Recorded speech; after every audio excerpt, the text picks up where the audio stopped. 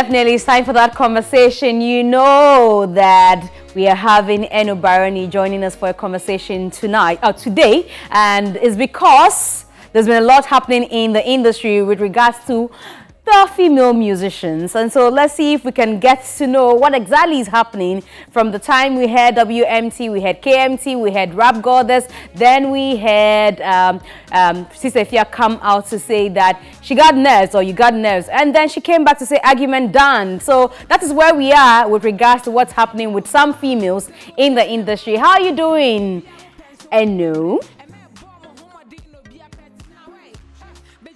Okay, so we are having difficulties hearing you. I don't know if you have to check from your sound where you are. Can you hear me? Yeah, I can. Okay, now I can hear you. So how are you doing? Oh, the connection has gone bad. We hope that is restored in time, and then we get to have a fruitful conversation with Eno. So we are hoping that we have a better connection. It's better now, so Eno is back on the line with us. I was asking how you were doing. I'm doing great. How about you? Very well, thank you. And you seem to be entertaining us as we are still wondering what's going to happen with us with this pandemic. Congratulations to you and the team. Thank you. Thank you very much.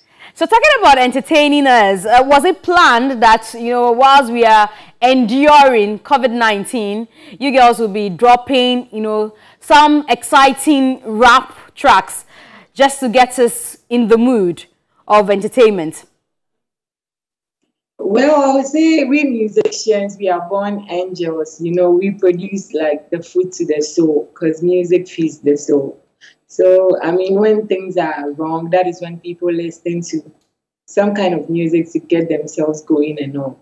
But like to plan to, you know, take people out of the pandemic with whatever is going on, like, nah, it wasn't planned. And we keep losing the connection with Eno. We hope that it's restored once more so that we can have that conversation that everybody badly wants to hear her speak about what is happening. And she just started, and then we're gone offline again. But we keep losing you, and so it's becoming difficult for us to have a fruitful conversation. But yes, it wasn't planned. But are you excited about the 10 out?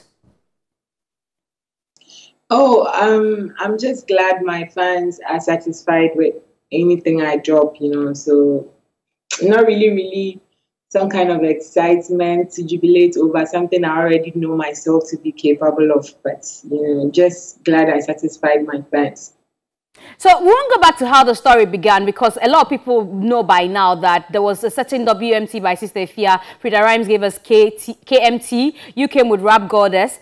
Fia went back to say you got nerves, and then you came out with Argument Done. Now, looking at the sequence of events, there's been a lot of attacks on each other.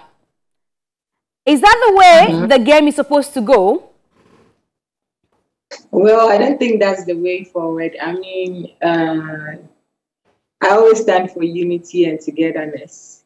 That is why even in my first drop, no matter how I came to tell people about my Rap Goddess, whatever thing, I was still telling the girls, I mean, we need to feature ourselves and do this, because I believe together we can conquer. Yeah, so Oh. Not again, not again, not again, not again. So we have Eno back now. So let's quickly go back to her and see if we can have a beautiful conversation. So you were talking about how you've asked that constantly females unite. Even in Rap Goddess, you talked about how the men are doing collaborations and the women are out there, you know, beefing each other. But you didn't even make it better, because you also threw shots at whoever started it. yeah, that was not like shot throwing. It was just setting things straight, you know. I'm a rapper, so I can't go beefing a singer. That's the first thing everybody should know. It's not even being fair, you know. But everybody's entitled to his or her opinion. Yeah, and so, yeah, you drop, I drop. But if afterwards, like tweets and stuff keeps coming at me, you know, like that has to do with my brand, asking if I am a rapper or this or that. I mean, I just have to set things straight, not to even beef you in the first place. I just have to set things straight, and that is all I did. So I'm saying that it looks like it got really personal after some shots were thrown at you after you decided to release Rap Goddess.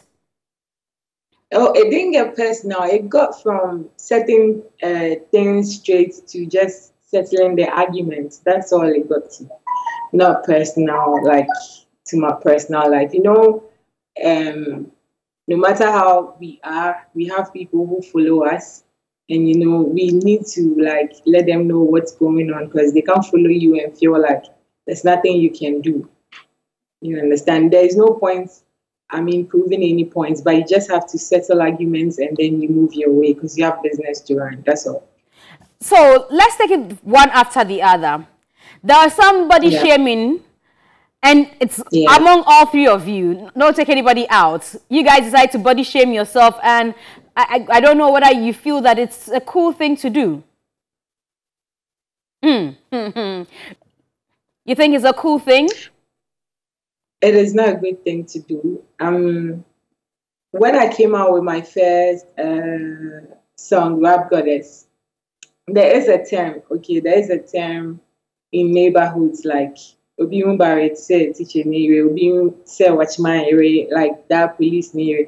It's a term that is there. And even with that, it was not an attack to like this particular person. So a lot of people were relating to this person or the other, you understand? And later on, the body shaming part started coming, you know, and then it started affecting girls with big body and stuff. And that is where I came to say that this is not a body shaming thing because me and whoever that is saying this thing, it's just like me. You understand? So nobody shaming. I mean... Okay, so we're giving it our last try and see. So away from the body shaming, which you have agreed that it wasn't cool, you insinuated that Sister Fia couldn't write her own lyrics when it comes to rap. Yeah. And you insinuated that the Soutwom guy who everybody knows is medical is the one behind the rap. Well, I was talking to the ghostwriter, so who the cap fits would definitely wear it. Is it that you're afraid to say because he said lyrics here medically weak? No. Medically weak is different from medical. But you refer to Soutwom. We all know that that is hood. We're talking about you referring to a Soutwom ghostwriter. Everybody knows that medical's hood is Soutwom. And then you come talk about medically weak. Is it out of place that people are thinking that the job is for medical? The job can be for medical if the one who wrote it. Yeah. Sorry, I can't hear you. What I'm saying is the job can be for medical if he is the one who wrote it. If he's not the one who wrote it, it has nothing to do with him. It has something to do with the ghostwriter. And now you also called out. Can you end the conversation on Skype so that we concentrate on what we are having on telephone because we seem to be getting feedback? Yeah. All right. So you also called that this Soutwom ghostwriter should face you and stop facing you or attacking you behind a woman. Yeah. And so who? If you have all these things to say to me, I mean, you should face me, even though it is WAP, you still have to face me yourself and not go hide behind a woman to come and tell me this. Because, I mean, no matter how a child, you know, will go to the forest and be sent with a tortoise to go and give to their mom, it doesn't mean the child is a hunter. You understand? So you should just face me yourself. Now, a lot of people have read meanings into it. I know that these are subliminal shots that you have thrown. People who can read into it know that you're referring to medical. Can you have a battle with medical and win? If it's worth it. Sorry, I didn't hear that. If it's worth it. If it's worth it. Yeah. No, but you called for a challenge. So also So if he shows up and say, okay, let's do this. Are you sure you're game? Are you sure you can? I am calling for the ghost writer. So he happens to be the ghost writer, and he talks. If a ghost talks for a human being to hear, definitely the human being is going to respond. All right. We also hear that the one who it could be Takoradi Bay's rapper, sorry, Aifem, that is writing for Sister Fia and not medical. So what I'm saying is, if it's worth it. No, but you called for a challenge. Why are you now saying if it's worth it? At the time you're calling for the challenge, you didn't use if it was worth it. What's it? The ghostwriter in a battle. Yeah. Yes, I need the ghostwriter. And I'm saying, even if the ghostwriter comes out, when a ghost appears, ghosts, they always talk, but humans don't hear them. So if the ghost is able to talk, for me, the human being to hear him, that is when I'll give him the response. There's been also some allegation that you, Eno, had your lyrics written for you by Strongman. So you acknowledged him in your song by saying, "Mimi a strong man." I started rapping before Strongman even started rapping, you know. So everybody who knows me knows what I can do. And it's being biased. If it's only people who don't have deep minds that will even say that Strongman wrote this for me. Are you trying to say that you're a better rapper than Strongman?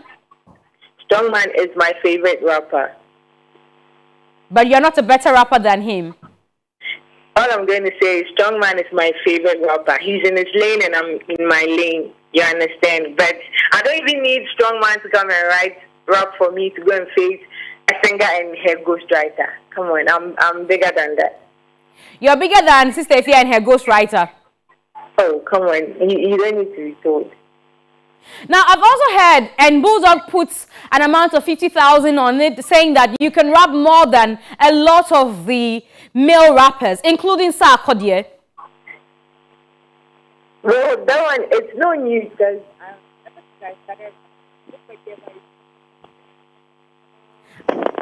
I can hardly hear you. What I'm saying is, ever since I started rapping, like right from underground, nobody ever compared me to even a female. I was mostly compared to like male rappers. So anybody who knows what I can do will even bet his life. So for that one, there is no news. That you're a better rapper than Sarkodie? Come again? That it's no news that you're a better rapper than Sarkodie? I'm saying it's no news if someone comes out to compare me to Sarkodie or to say I'm a better rapper than Sarkodie, because people who know me always bet their lives and stuff on, you know, that. But me, I give respect to whom respect is due. You understand? It's of no use me coming out to come and say I'm a better rapper than Sarkodie. I have learned from him. You understand? But it's up to the fans. The fans, when they love you, anything can come out of them. Now, two things have come out from you alleging that someone wrote for Sister Fia. One of them is that the rap was too good for you to believe. No, it was too whack, and I know where that whack can come from. I mean, what I'm saying is, one, Sister Fia is not even capable of bringing that whack thing. That's what I'm saying. So, is it that you believe that you got nerves couldn't come from her? Or you believe that even the WMT could also not come from her? Both cannot even come from her. Now, what's the relationship between both of you? Because you had Dedel with her. Now that I hear you're unfollowing each other, it's becoming dirtier on social media with body shaming from both of you. What's the relationship? Well, I don't have a problem with her at all. I don't have a problem with her. She's a colleague in the industry, you know. And with the body shaming, I've already scratched that, because I'm somebody who is always preaching. I mean, we should love ourselves and our kids and everything. I even did a song, Heavy Load, and I even looked for the heaviest woman I could find to take to the biggest stage I even had last year, to prove to them that if you are big, it doesn't mean you are not sexy or you are not beautiful. You can do anything you want to do. So the body shaming part is not me. Yeah. But with what is going on, I mean, I won't sit down for somebody to, you know, just throw dust in people's eyes about my brand. I just need to set things straight, and that is all I did. Not even like a beef or anything. I have nothing with beefs or something with females because I never concentrate on females or anything. When you are a good fruit and you're on a tree, definitely shots will be thrown at you all the time because somebody wants something to fall from you so they can also lick. So I know this is not even going to be the end. The shots will keep coming and coming from every angle of, females. But I am done with girls. I am just focusing on the bigger picture. That's all. And the bigger picture is, according to Sister Fia, that she gave you numbers, that you didn't have numbers on your YouTube. You couldn't have numbers as she had, but she's giving you numbers. Well, Sister Fia didn't give me numbers. Listen, when Sister Fia did her song, I mean, a lot of people dropped songs and stuff. I dropped my Rap Goddess, and that is when it became an issue.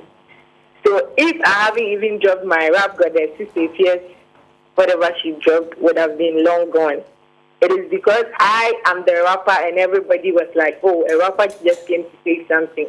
That is why everybody started paying attention to what was going on. It would have been just shots, just thrown to whoever she was referring to and stuff, and it would have been done. Finally, she said she was disappointed. She said, Namo rap queen, she's disappointed in your argument done. Yeah. She will be disappointed, I know. Why? Oh, sometimes, I mean, some things can pass through you and then it will be left with you just talking, just like that. So, I know. Frida Rhyme says she's not even had an opinion yet, and you say argument done. Yeah, she's entitled to her own opinion, so she can go about it. Anyway, unfortunately, that's all time will allow us. We wish that we had a better network to have had a smooth conversation with you via video, but unfortunately, that didn't happen. Thank you for making time for us this morning, Eno. Thank you, too. And your loyalty to the Go TV family is why we are giving you a free upgrade on your next package. Simply stay connected and get upgraded to the next higher package at no cost. At no cost. Go TV always got your back. Stay home, stay safe, and stay remotely connected with MTN Momo, Slide Pay, Express Pay, Slide Pay, star 389 star 5 hash, and star 759 hash, and we'll bring you non-stop entertainment here on TV3, BET, African Magic Family, Rock 2, 3, Telemundo, News, Trace Jama, Ghana Learning Channel, and an array of kids learning and fun channels to wow you. Stay entertained. Go TV has got your back, and I'll hand you over to Eto and Johnny, who are standing by. Absolutely. That was a good interview. Technology was trying to mess up with the interview, but it was a good interview. I don't know why she's backtracking anyway. Because the earlier indication I got was that I'm ready for the fight. Bring it on. Bring it on. And I don't know why any of them is not able to say, look, I'm referring to Eto. So Eto, bring the game on. Let's have it. And they're all like, okay. Does she have a problem with medical? Well, she doesn't seem to say that she has a problem with him. But it's obvious. They are back and forth. Because she thinks that, per the raps, it looks like she thinks medical is the ghostwriter for Sister Fia. But we are also hearing that ISM could be the one writing for Sister Fia. But there's no offense. I mean, it's part of the industry. I have always said that, having led a band before and played in a band, I've always said that it is not always that you have to write the song and sing it. There are many songs that are written by people. You know, for example, Lady, the song Lady by Lionel Richie was not written by him. Even here in Ghana, we have a lot of people writing for... Adina just told us a few days ago that her song Life was written by Kiddy and what's her name again? This woman, bring your name. Don't beat yourself. Don't worry. You know. I mean, the song that brought Becca to the limelight was written by Aquaboa at the time when we were on Bands Alive together, about 12 years ago. Wow. Aquaboa was not singing then, but that was what. So CSP's Kofi Sapong's Ayeyinyo was written by Aquaboa as well. So it's not always the rule that you have to write and sing it. It's not a big deal. Perhaps that's why a lot of people are not breaking through, because they want to write, sing, master, mix, listen and do everything to it. all by themselves and take all the credits. King Prom is also another songwriter. I was talking about Senna Dagadu. That was the name I was trying to remember. Senna Dagadu.